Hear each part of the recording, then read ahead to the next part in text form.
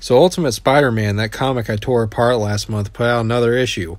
Now let's see. Last issue, Spider-Man wasn't even in the comic. This time, let's see if they put Spider-Man in it. He's in one freaking panel. Less of a freaking ripoff this time, at least he's in the comic. In this one, it begins with the Green Goblin getting killed in the September 11th terrorist attacks. So his son breaks into Tony Stark's house and vandalizes his shit and becomes the Green Goblin himself, Iron Goblin. The comic is about him trying to grow up and become something more than himself or something, and that's kind of been the theme of the comic so far. I don't know. At least there was fighting in it. Okay, I actually want to talk about this. I thought this was going to be the last issue because I remember being told that there was only supposed to be 5 issues leading into Ultimates. I guess not, because there's going to be a 6th issue the same month as the first issue of Ultimates. So far, for the past year, Ultimate Spider-Man has been the only comic I've cared about. There was stuff like Daredevil and the Penguin, which piqued my interest, and then I kind of just stopped reading them. The new Punisher was also kind of boring, and I jumped off that fast, and I don't even know what's going on with Al Ewing's Thor. But this feels like what comics should be, what Marvel should be. Everyone likes this comic. Everyone likes this version of Spider-Man. It is a new continuity and a fresh take, which is what we need right now.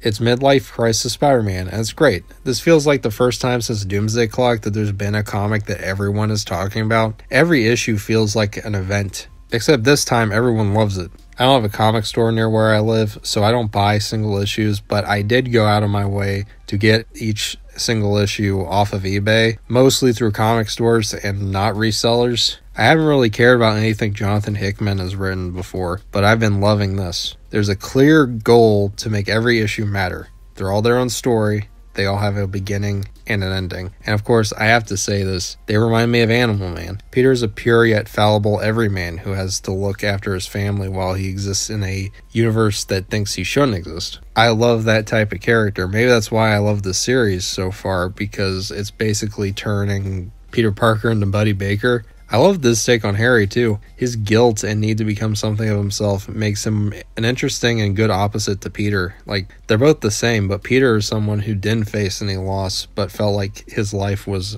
wrong, while Harry did feel loss and now has to make something of himself. My question is, where is all this heading? We have one issue left of the story and then the big team-up book. It's obvious that Harry's going to die. He's dead. He said, with great power comes great responsibility. He's fucking dead. But how does this happen? Can this arc, the so far great 6-issue arc, finish in an impactful way? I've seen these things fumble before, especially when it's a build-up to one short issue.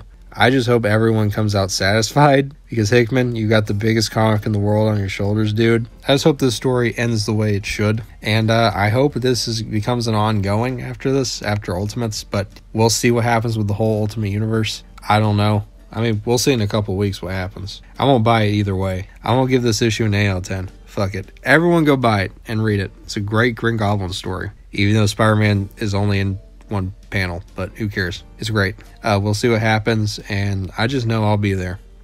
If you want some good comics in the meantime, I'd highly recommend The Enfield Gang Massacre from Image. It's a very good comic. It's a new Western comic, which has some fantastic art and hyper-violence in it. It really scratches that Western itch that comics have been missing for years, while being its own great story. I'd also recommend the Joshua Williamson Duke comic over at Skybound, which was great. Best thing Williamson has written in years. Might be my favorite thing he's written. Based on his interview with Comic Tropes, I can tell he has a clear passion for G.I. Joe, and I can't think of a better guy to run the Joe comics. He's also written Cobra Commander, which I haven't finished it yet. I read the first issue and it was pretty tight. I just haven't gotten around to reading the rest, but that just concluded its run as well, so I don't have an excuse anymore. Great art in both books, have a great color palette that suits G.I. Joe well, has like Saturday morning style palette, a lot of neon. I like it, it's my thing. But yeah, Duke's Trade will be coming out soon, and at a reasonable price instead of $30 for a flimsy trade of Thor. Thanks, Marvel. But yeah, let's hope they don't fuck up Ultimate Spider-Man. Anyway, later.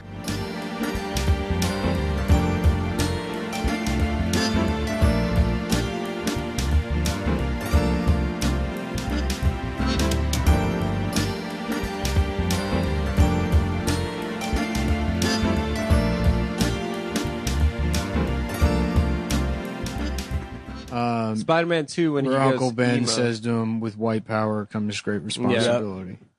Uncle Ben on his deathbed says, white power. With white power becomes the white man's burden. Keep them safe. Yeah. Keep them. You have to make sure. They don't know any You better. gotta keep Indian people in line. They need you, Spider-Man. No, Uncle Ben! I'm not ready. I'm not ready to boss Indian women